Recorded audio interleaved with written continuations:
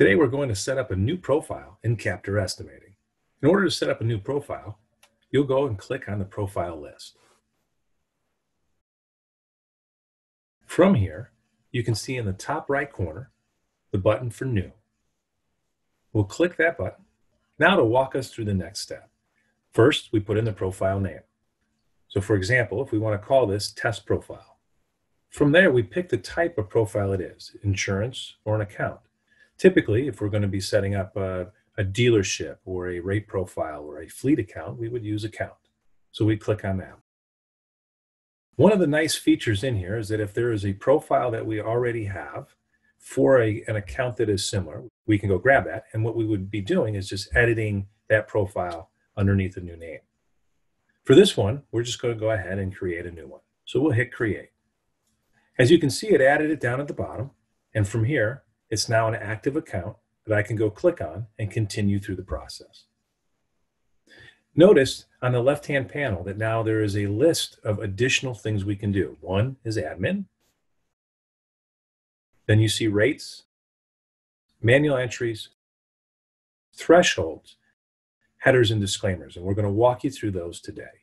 Right now we're in the administrative screen, where here I can put in the company name, address, and any pertinent information to this account.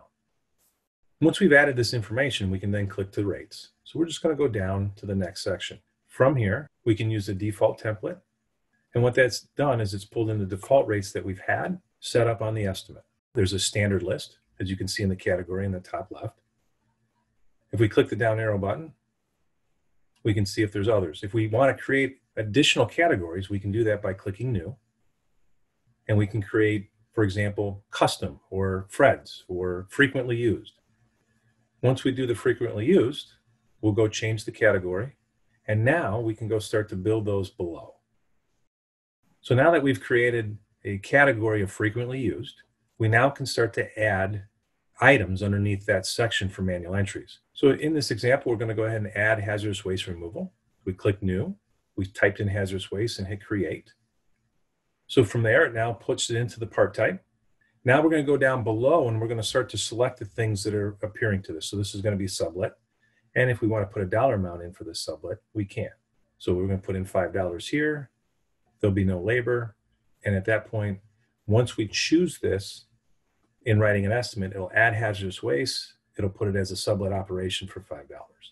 So as we continue moving down after manual entries, we now will go and add our thresholds. So when we click in here, this is where we'll set up our paint materials. So we now know what those hours and thresholds are for 2-stage and 3-stage refinish. So we can select those.